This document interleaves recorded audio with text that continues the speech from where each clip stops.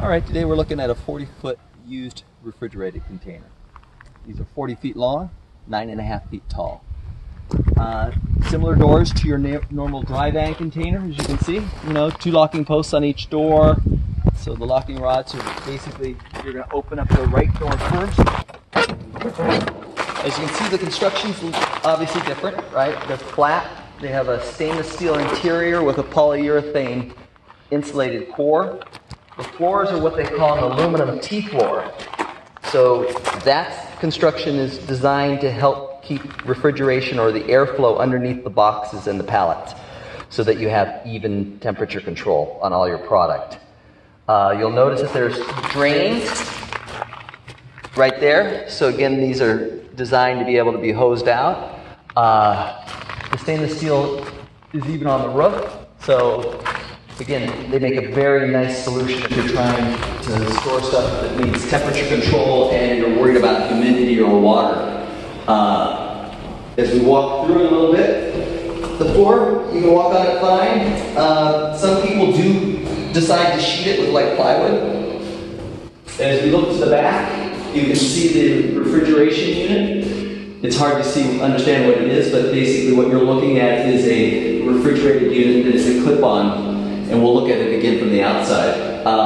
At the top is where the air is flowing, and it's blowing and then basically traveling out. It makes a good solution if you have food product or something where you want to keep it really sanitary because you can basically power wash them. And these have an R factor of 30. So, you know, with the polyurethane, they really do work well. And the polyurethane is fire resistant also, which is another added advantage.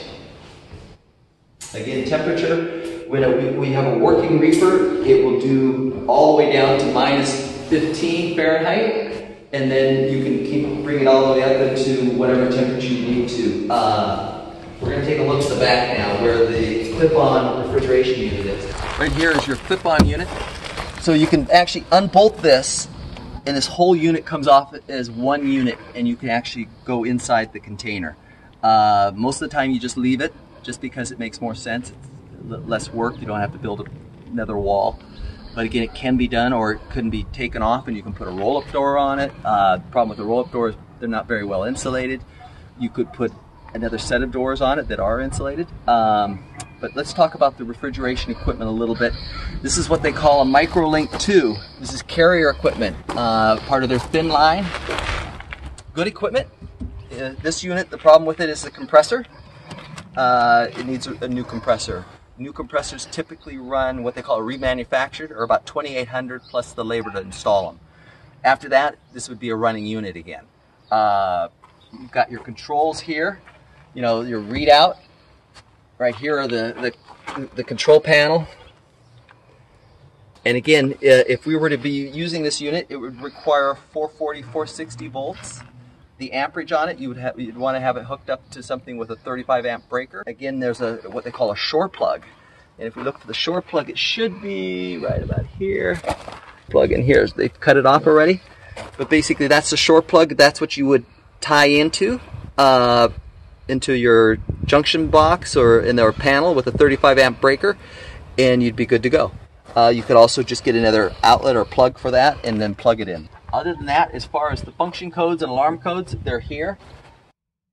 The manuals for all these are online at the manufacturer site. So if it's throwing a code that you don't recognize or you're having problem troubleshooting, that's probably the first place to start. Carrier and Thermo King, you know, have reps worldwide, so you won't have a problem finding somebody to come out. Locally, the Carrier repairman is $85 an hour. Portal to portal, so it gives you an idea what you're up against if you need a repairman out. Parts for it and stuff are readily available. So again, it's something that can be maintained.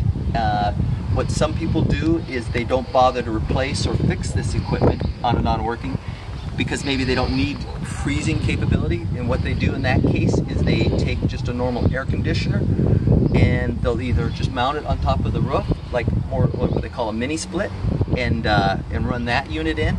And that works really well too.